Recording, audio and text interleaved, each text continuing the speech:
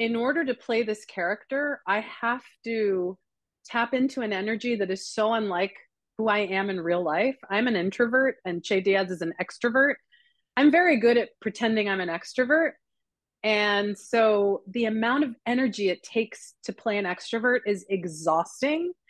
But I had to stay in that energy whenever I was on set, around people. I had to stay in that kind of performative energy, that jokester kind of energy that is so quick to respond or joke or ask or say something.